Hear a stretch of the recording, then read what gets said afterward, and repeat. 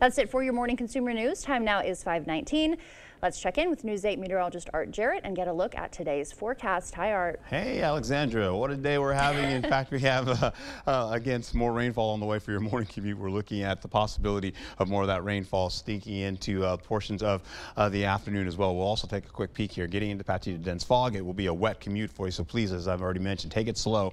We have an 80% chance of showers and storm activity, and this may continue to roll right into the afternoon and then begin to taper off just for a couple of hours, then start up again. So we may keep this 80% going on for the better part of the day. Then this evening and tonight we have more storm activity coming in for your evening commute and extending all the way possibly to the midnight hour. That being said, we take a look here at the fog and low cloud activity. There's some dense fog out there and the possibility of some patchy fog out there continuing into the area. And we go right into when this all begins to break out, because we've got some winds coming in from the west and the southwest. They're going to start to blow this all out and start to clear out the skies. You can see here, or a low level cloud cover I should say, and start to open it up and allow a lot of that fog to dissipate, or at least lift. Here's the rainfall that we're experiencing right now. It's crossing the Mississippi River. You've got the lighter stuff working in right now, and then eventually you have another big batch coming in headed for Eau Claire. Some of that's going to swipe into our area for La Crosse and then eventually track to the northeast. We'll also see this lobe here. They're splitting in two different varieties. You can see right here,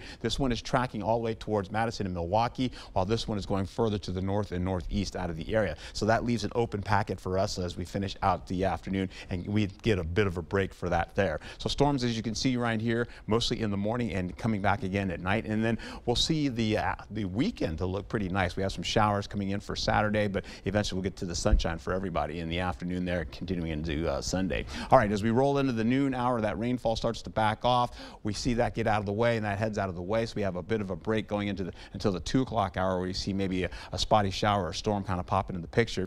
And then by 5:30, that's when we're back in the mix of the rainfall again, all the way up to Eau Claire as well, extending up to Ladysmith and down to Prairie du Chien.